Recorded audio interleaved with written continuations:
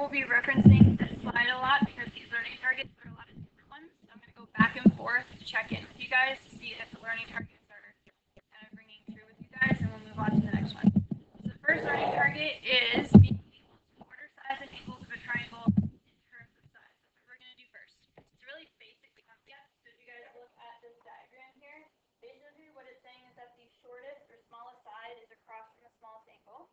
The medium side is across from the middle size angle, and then the longest side is going to be across from the biggest angle. That should make sense, right? If you kind of imagine an angle like this, if I spread the sides of the angle out, if I make the angle bigger, doesn't that make the third side longer? Right? When you spread out an angle, it makes the side longer. So that's how it works. So in this triangle, which is the smallest angle, the 40, the 60, or the 80? 40. So this is the smallest angle. The smallest side is opposite. You guys will hear me use the word opposite.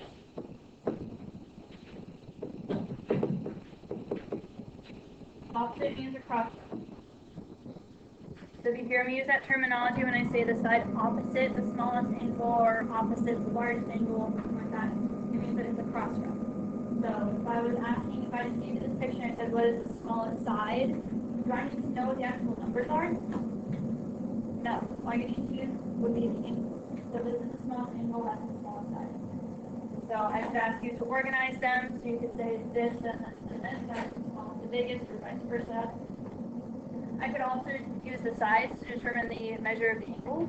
I don't need to know what the measure of the angles are specifically, but if I see that this side is the shortest side, that means that this is the smallest angle. Right?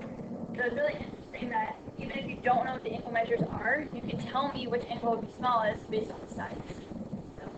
So let's try these ones right here. So this one says list the sides. There are two things you guys need to pay attention to with these questions. Are they asking for the sides or the angles? And then are they asking you to go short to long or long to short? That's what is really easy to overlook in these questions, to make sure you're paying attention. So I'm going from shortest to longest. That means I need to write the shortest side first. So which one of these sides would be the shortest? How do I know? Yes.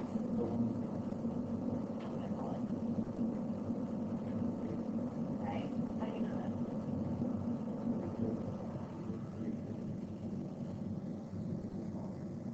So the shortest side is across from the smallest angle. So I'm going to start with these. I'm going to draw this little inequality symbol. That means that this side is going to be less than the one that comes next. Okay? So the shortest one. Then I need the middle side. Which one would be the middle? Okay. Okay, so we use 44 is the smallest one, 51 is the middle of all three of these. So that would make these the next. And then which one would be the longest? Or it really doesn't matter. We're gone from unit 4 now, so it doesn't matter what order you guys name the segments in. I'm not worrying about unit part. So you can go ahead and write it like that. Alright. This one is smaller than this one, and smaller than that one, and shorter than this one. Okay. What about this one? So I just jump right in and say, oh, this is 59, so this is the small side. Can I just jump right in like that? No, what's wrong? I'm missing an angle. I can't assume that this one's small. What if that one's smaller? Right? So what do I have to do before I can actually start the question?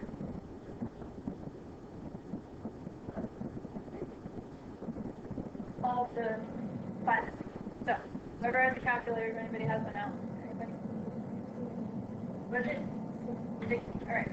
So you do your calculation really quick. It's called the triangle sum theorem. You find the third angle. Now I have all the information I need. So, which is the smallest angle? Which would give you the small side? Okay, so this is the smallest angle. So what is the small side? Okay. That's the medium or middle side. dy. This is across from the 60, which is the middle angle. And then what's the biggest angle? Or sorry, the biggest side. Because it's across from the biggest angle. Right? That's how you guys would organize the sides. And again, don't panic. Like if they say, what is the smallest side, and you don't see any side measures, don't panic. Just remember, you don't need to know the side measures, you just need to know what the smallest angle is. Right, this is the other way around. This time I have angles. Again, it's really important you know what it is you're organizing.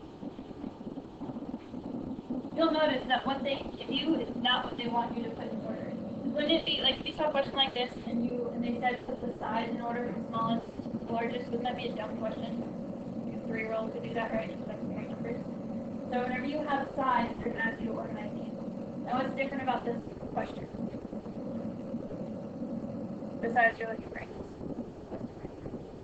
Now we're going from large to small. So again, you have to make sure you're reading carefully.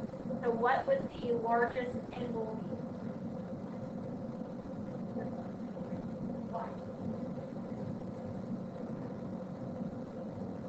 Okay, so 18.5 is the long side. So angle K would be the biggest angle. Sorry, I'm going to fall because I'm going to bear with me. And then what would the middle angle be? Doesn't care, that's one. Okay. Alright, so compare to the 10.8, and then what would the smallest angle be? My board's going crazy. L. Alright, that takes care of that one. What about over here? What was the largest angle? Okay,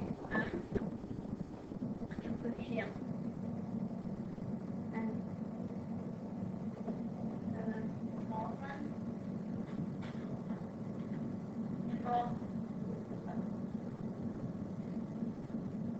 Alright, so that's our first learning target, being able to look at a triangle and organize the sides or angles in order from largest to smallest or vice versa. Does everybody feel like they can do that? Yes? Okay. Now, this next one is related, but it's not going to ask you to order the sides from smallest to short or smallest to longest. It's just going to ask you to find the shortest, the ultimate shortest side here. What's different about this picture is that we have two triangles smushed together. Okay? So you have a little description here of how you're going to approach this. You're going to find the shortest side in each of the two triangles. So you're going to look at one triangle, find the shortest side, look at the other triangle, find that shortest side, and then they're going to go head to head. Those two sides are going to compete to figure out which one is the shortest. Okay? Now, whenever you guys play sports, right, or watch sports, most of you guys, when you're trying to compete, you need to be on the same field, right? Like if you were on the football field and whatever that other field was, lacrosse or soccer or whatever, could you play games if you're in different fields? You need to be in the same field, right? So notice that when we're doing this, we're comparing the two shortest sides, they'll end up being in the same triangle. And that should happen each time. Take a look, let's see what happens. So what I have to do to this picture before I get started? That's the thing. Really quickly, what would this equal right here be in this triangle on the left? So I have 47 and 48. What would that third triangle be?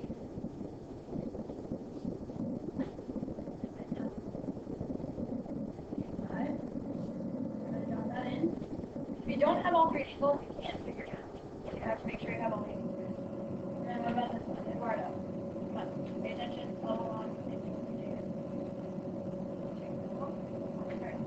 What would this angle be?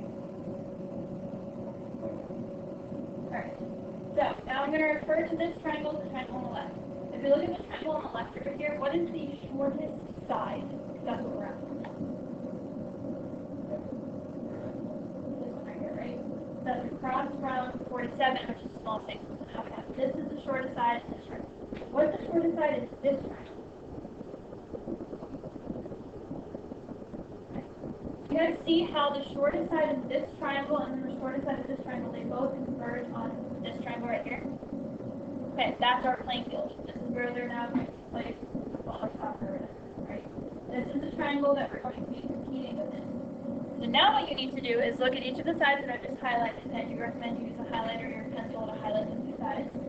What are the two angle measures that are associated with those two sides? This side right here, YW. What angle is across from YW? Okay. And which angle is across from XY? Alright. So we have 47 versus 48. Which one of those is smaller? Okay. So this guy wins. Yay, winner. Okay. So which side is across from the what? 47. Which side? Which side is across from the 47?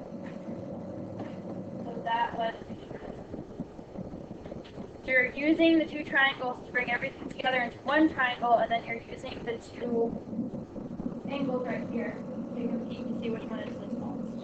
Okay. That's what you would do if you're working in two triangles. Okay. Let's try the next one. What would I call this triangle on the left? What kind of triangle? Isosceles. So if I know that these two are equal to isosceles, what do I know about these two angles right here? They're equal. You guys remember what that's called? Base angles. Alright, so this is 20. What would each of these angles be?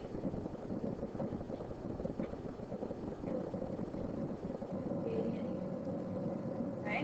And then in this triangle, I have 70 and 54. I need to find this third angle. You need to know all three angles in each triangle before you keep going.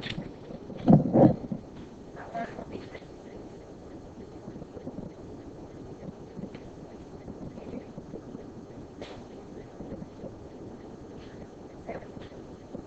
Okay, so now I have these two triangles. Which one do you want to start at, the left or the right? Right? Okay. In this triangle, what is the shortest side?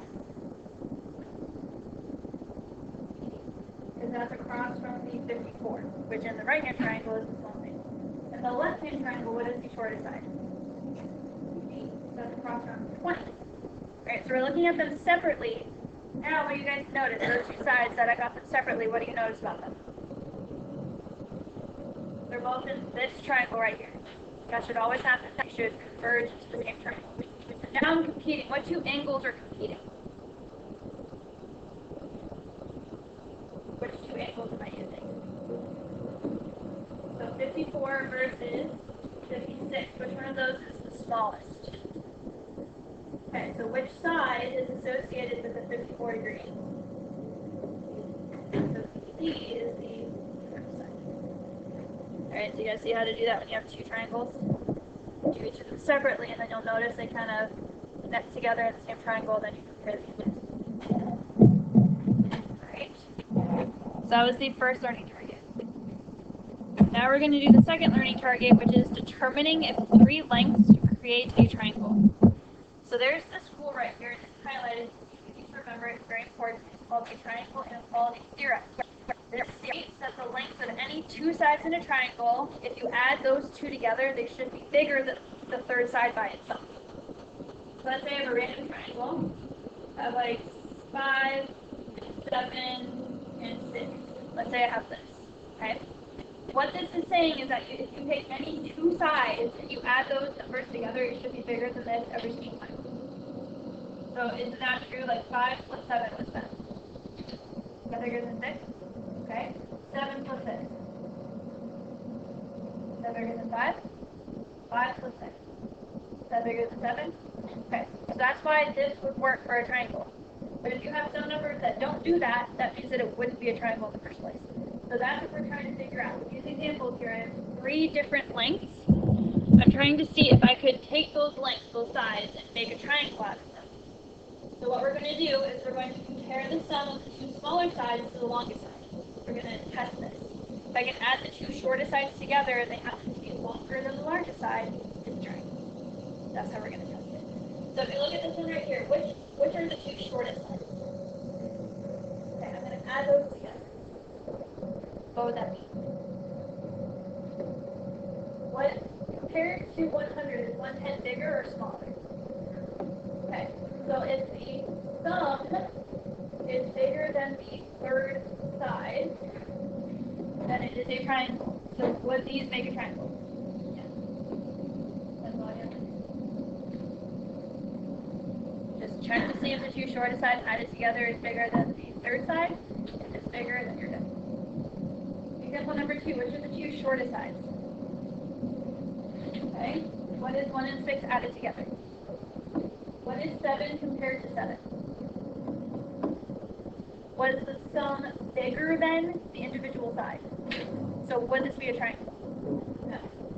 If you can kind of visualize this in your head, if you have a length that's 1 and 6, and you try to hold them like this, they would fall like flat. Instead of creating a peak like this, they just equal 7, they would just fall flat and create a straight line. So that's why they don't create a triangle. Okay, what about this one?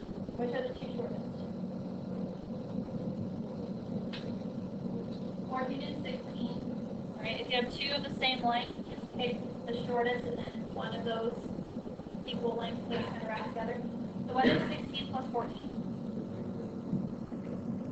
What is that compared to 16?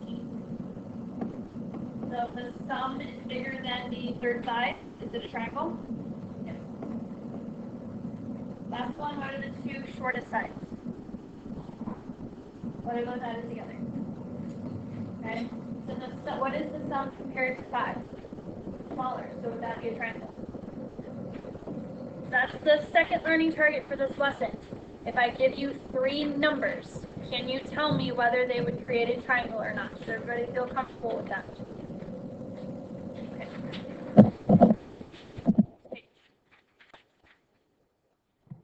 Our next learning target is, what if I only give you 2 sides of a triangle?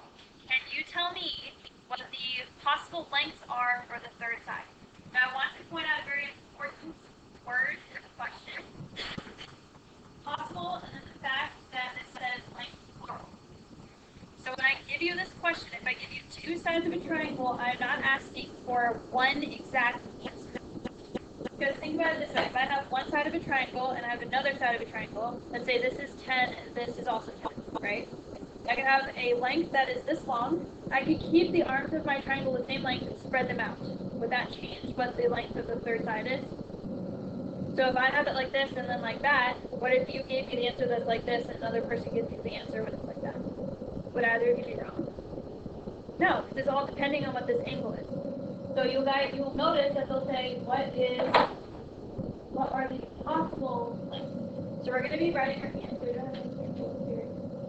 I don't have anything for one. I'll show you what your answer looks like. You are not going to give me one answer. You're going to give me a range.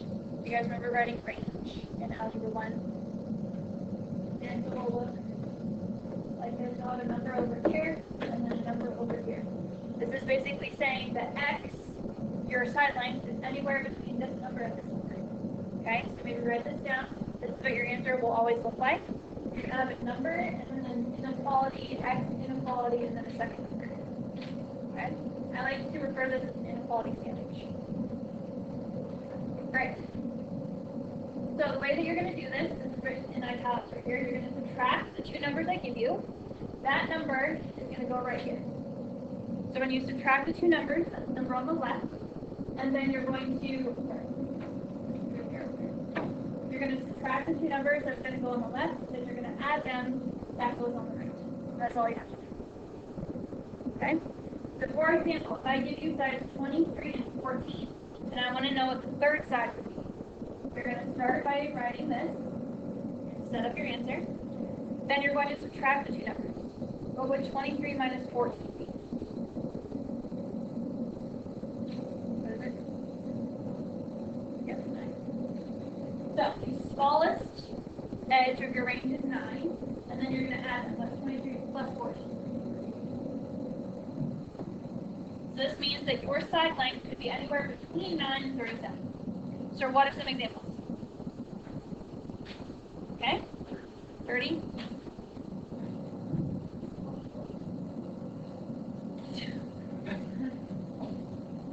Okay, here's a trick question though. Would 9 be an answer? Why not? This is not, this is a very important concept. That's how they're going to trick you on the SOL. They're going to give you this question and they're going to have multiple select choice where they might have like 9, 10, 12, 46, 37, and 30. And they're going to say which of these would be possible lengths for the third side of the triangle. You guys are going to do this process. You're going to be really tempted. You're going to get this one and this one really easily, also this one. But then they're going to try to tempt you to pick these 2. But would you include those in your answer? No. This is only between 9 and 37. It is not including 9 or 37 as the in between those 2 numbers. You could do like 9.1, more than 9, but not 9 or 37 exactly. So please make sure you guys are paying attention to that. It is not equal to. It is not equal to either of those 2 things. It's only in between. And everybody hear me on that. then know that that question that they ask when they ask well is going to be worded just like I told you what they're going to try to do. Alright, example number 2. I have this question right here. I have 15 and I have 21. And I have this third side right here. I need to figure out what possible lengths I could have for that side. What would you do?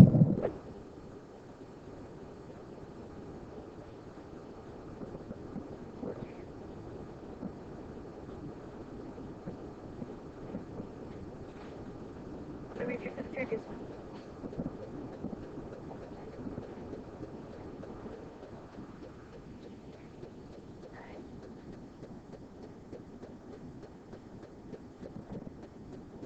Okay, so what do you get? Okay, so we subtract. By the way, make sure that's a positive number.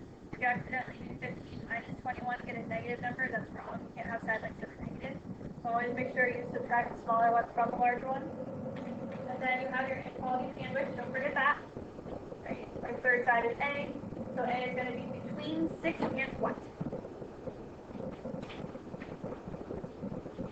30. So you subtract them on the left, you add them on the right, make sure you have your inequalities facing the correct way. Okay? So what are some examples for A? 7, 8, 30, 35.9. Would 40 be an answer? No, that's too far out, right? So again, make sure you're thinking about different possibilities given how you written the answer here. Alright, last one. How would I do this?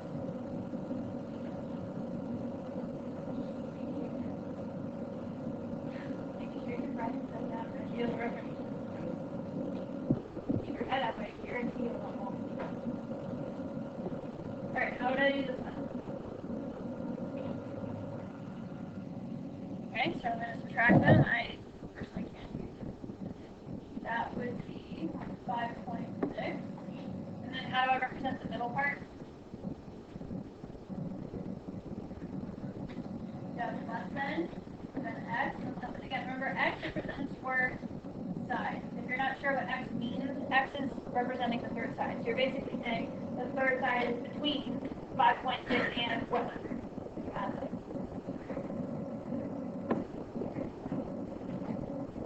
Okay. So that is our third learning target, finding the third side of a triangle given two sides. Everybody feel okay with that?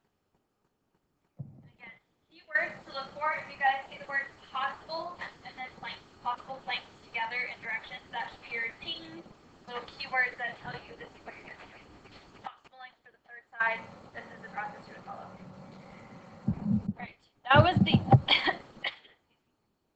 that was the only stuff from Unit 5 that we need to worry about. Everything else from Unit 5 is similar. So those 3 learning targets, the ordering the sides and angles from longest to shortest, vice versa, the determining if 3 sides make a triangle, and then finding the third side given 2 sides, all of that is Unit 5. You guys are responsible for it. Does everybody feel okay with that, or do you more practice with any of the rest of your Okay. Now we're going to transition into Unit 6. So Unit 6 is going to be working with ratios and proportions, fractions, basically. You guys will notice if you guys had trouble with fractions before, you're going to need to kind of address that as we're moving forward here. We're going to set our base just by defining what a ratio is, defining what a proportion is, and doing a little bit of work with those before we jump into the more tricky stuff. So the ratio is a comparison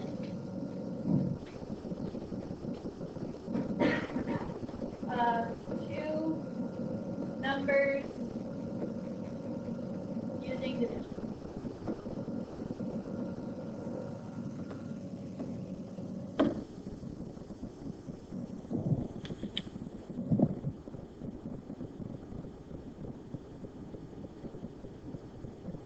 Comparison of 2 numbers using division.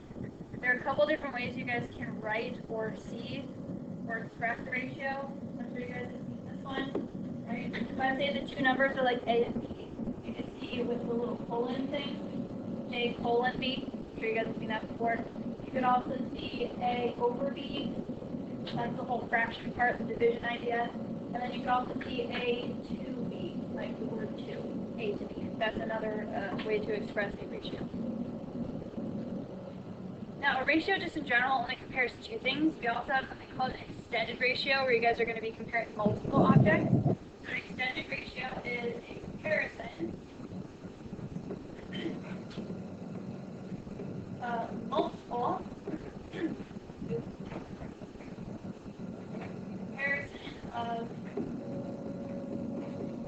numbers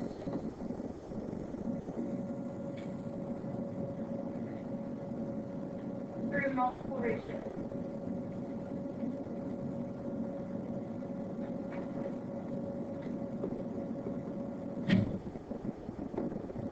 There's space left on this line. I'm going to draw an example for you. Comparison of multiple numbers through multiple ratios.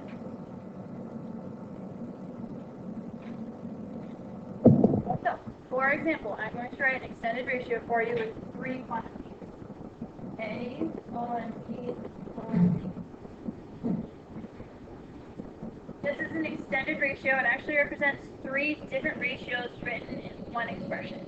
Can you guys kind of break it down? What do you think the ratios would be that this represents if I broke them down into individual ratios?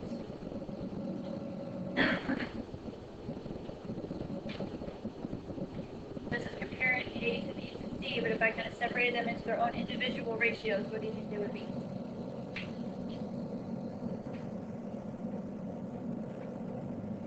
Okay, so that would be 1. Okay.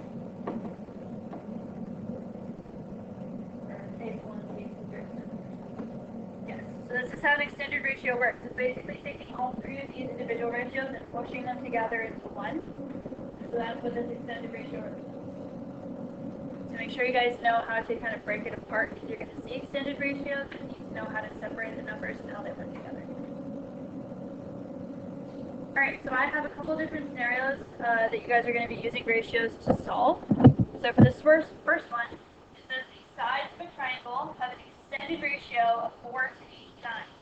Given that the perimeter is 63, find the lengths of the three sides.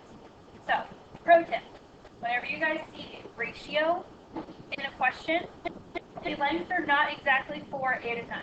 They're not saying that one side is 4, one side is 8, one side is 9. They're saying that they're multiples of 4, 8, 9. So what you want to do is when you see this, you're going to do 4x, 8x, 9x. That's the first thing I want you to do.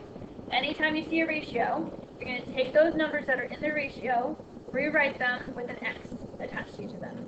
So I'm going to be multiplying 4, 8, 9 times some value in order to get the true length of these sides. Next thing you want to do is draw a picture. They're describing a triangle, right? So let's draw a triangle. They're telling us that the sides have this ratio. Is it any particular coincidence that I have three expressions here and three sides per triangle? Is it coincidence or intentional?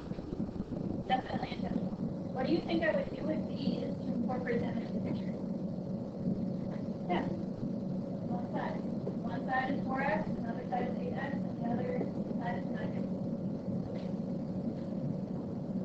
Alright, what other crucial piece of information is in the directions?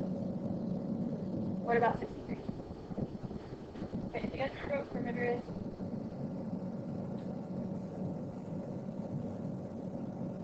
You guys remember how to use the perimeter?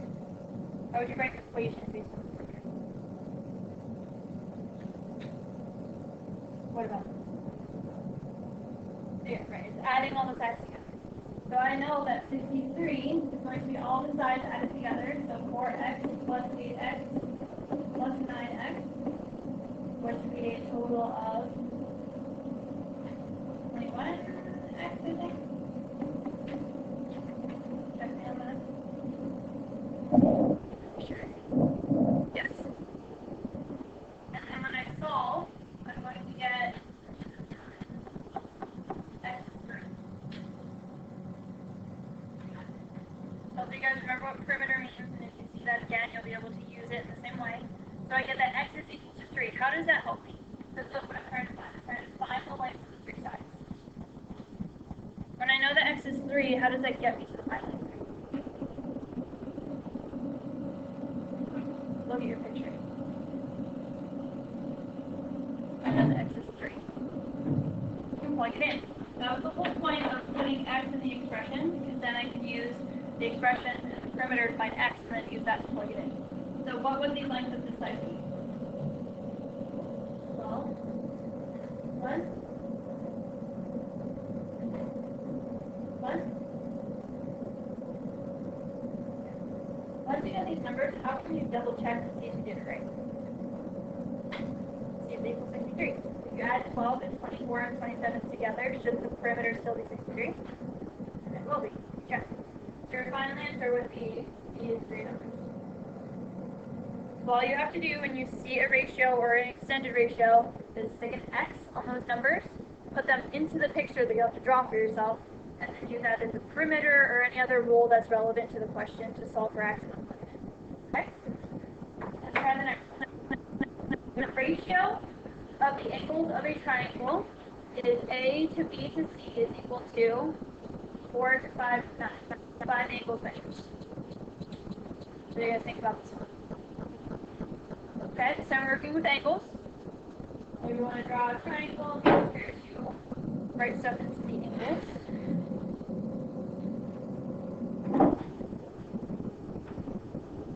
What other pieces of information do you have?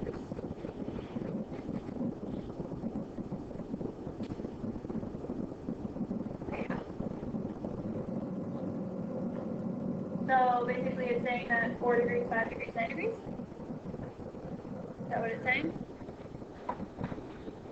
Excellent. Great. What you want to do, the very first thing you do is come over here. Just like I did with that question, you're going to circle it and make sure you rewrite them with the X's. And then where would I put them in the picture? This is where it's actually interesting. Did I only give you the numbers here? Or did I give you more? I give us more. I have A, B, and C. Right? When you have letters, you want to make sure that you label the corners of the triangle. It's going to be really important for how we're about to do the problem. What they're doing here is that they're lining up which angle goes to which number. So if I have A right here, which of these numbers matches with A? 4. It's just like we saw in the last unit how all the spelling matched up. So A goes to 4. So that means I have to put 4x in angle A. It's very important that you put it in the appropriate angle. Otherwise, you're going to get all the numbers in the wrong spot. What should I put in angle B? 5x in angle C. My board's a little weird down in my corner. Alright, so how do I solve for x in order to get these angle measures? They didn't give me perimeter this time. They expect you to know something. All the angles in a triangle should equal 180. So I can take 4x, 5x, plus 9x, all those angles, I can add them to 180. 4 plus 2 is 18. X equals to 10. Agreed? Okay, so that means that all of my angles are being multiplied times 10. Multiple 10. So what would angle A be? 40. Angle B. And angle 9. Sorry, angle C. Nice. How can you double check to make sure those numbers make sense? They should add together to be 20. There's always a way you guys can check at the end to make sure you've done it correctly. Alright, I'm going to shut up and let you guys try the last one by yourself.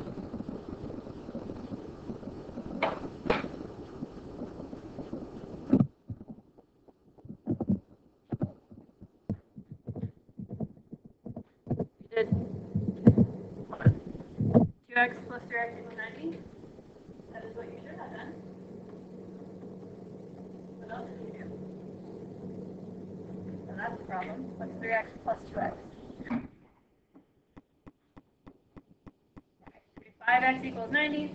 You divide by 5, you would get x is equal to 18.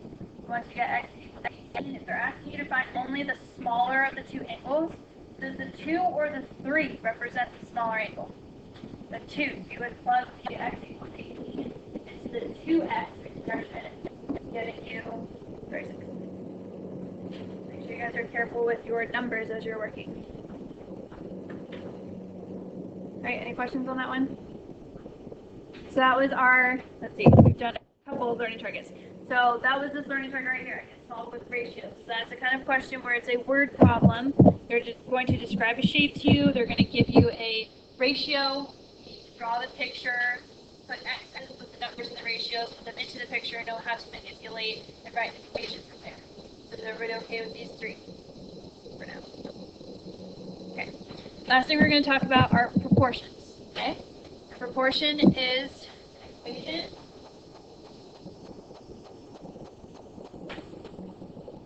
setting two ratios equal to each other.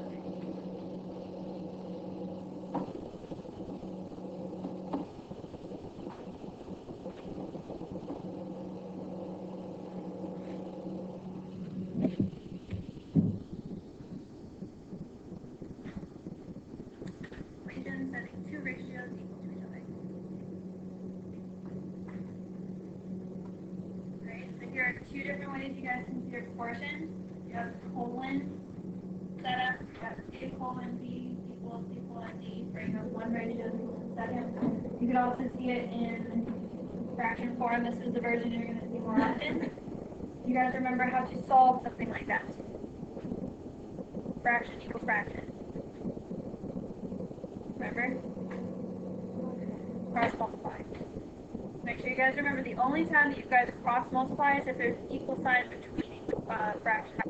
I'll do you a favor when you guys get to algebra 2, if you see A over B times C over D, that is not cross multiplication. If you're just multiplying fractions, you go straight across the top, straight across the bottom. The only cross multiplication you do is when there is an equal sign. Okay? Now, you guys will see these two vocabulary words, extremes and means, so it's important that I tell you what part of the proportion those are. The extremes are the first and last numbers, so A and B. So in a proportion, the extremes is the top of the first fraction and the bottom of the second fraction, so A and B. The means are like the middle terms, the bottom of the first fraction and the top of the second fraction, so B and C. This is probably the more important one. I'll be using the terminology of means, the means of a proportion, more often than I'll use extremes. So make sure you guys remember that these two right here, these are the bottom of the first fraction, the top of the second one. Those are what we refer to as the means of a proportion. So make sure you remember that vocabulary. So the last thing we're going to talk about is how do you write equivalence. Got a little section on the homework about this, where I'm going to give you a proportion. They're going to have a bunch of different options. You guys have to pick which one of those options would be equivalent to the original. There are 4 different ways you guys can do this. I'm going to show you some examples and do a little bit of kind of interactive practice here. So the first one would be to take the reciprocal. You guys remember what a reciprocal is? No? Yeah, what does it mean to find the reciprocal in fraction? So you switch the denominator and the numerator. So if I had 1 over 4 equals 3 over 12, this is correct, by the way, right? The fourth is the same thing as 3/12. If I were to switch both of the ratios so that they're flipped upside down, is it 4 to 1 the same thing as 12 over 3? Did it stay true? If this was true, this one's still true. That means it's equivalent value. However, what if I do this? What about this as well? Is that equivalent still? No. Make sure when you guys use the reciprocal rule, you have to switch both of them upside down. Okay? Another way is to switch the means. So again, this is where the vocabulary comes in. If I say you guys can switch the means, that means you can switch these two numbers right here. So instead of writing 1 over 4 equals 3 over 12, I could write 1 over 3 equals 4 over 12. That's still true. This ratio, or this proportion is still true. Yes. Why do you think it is that I can switch these two numbers and nothing changed about the equivalence? 4 and 3 are equal to each other. Why? Why did they?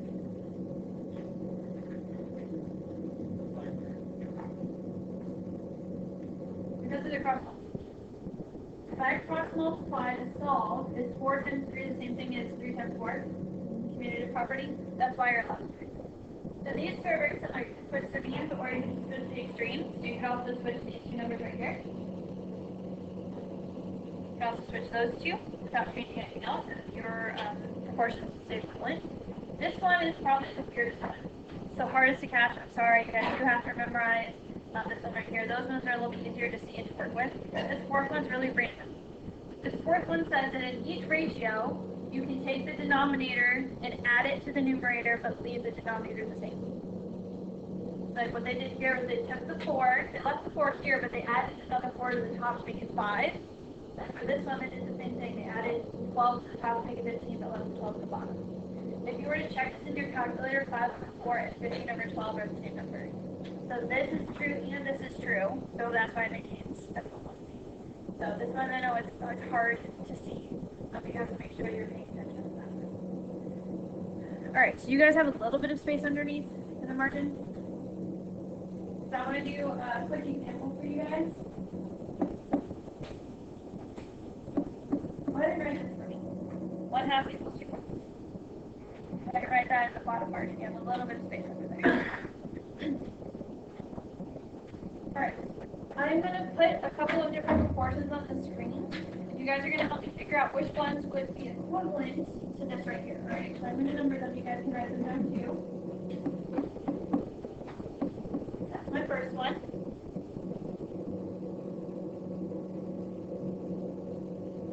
Actually, hold on, I'm going to change something really quick. You guys can do me a favor. I'm going to make this so it's as helpful as possible. I'm going to change this one to a Y. That would make this relevant to the kinds of things you guys will be seeing to a variable. So now that's the second one. And I have this one.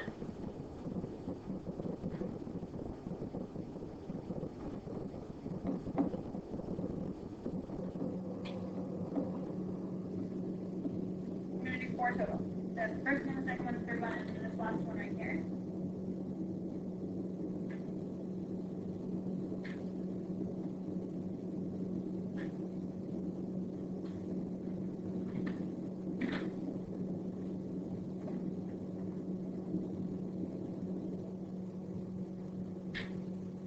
Go ahead and write those down for me.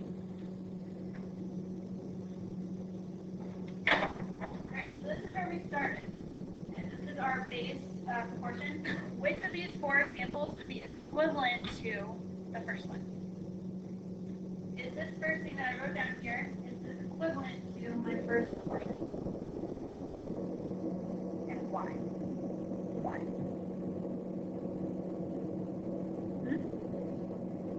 Which one of these rules can I use to set that? The reciprocal one, right? So, option number 1 would be equivalent to the first proportion because I just took the reciprocals of both of the ratios. We're good. Alright, what about example number 2? Would that be equivalent?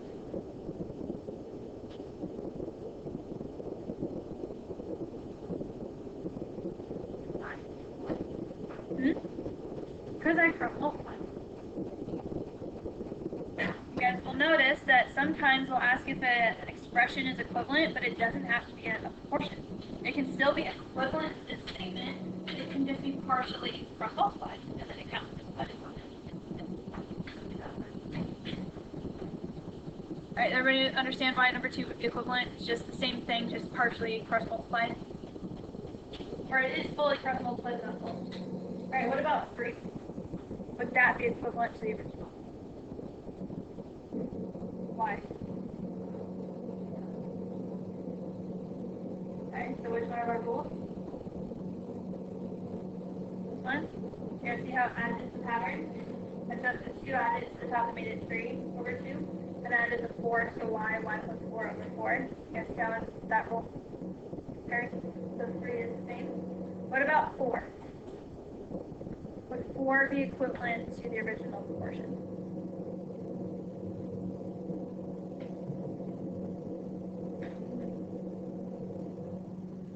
What did I do?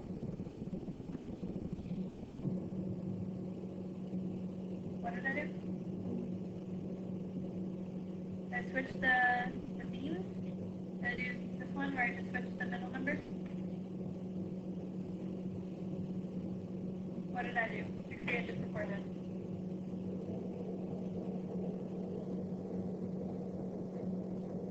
What I did was I switched the means, and then I did the reciprocal second one.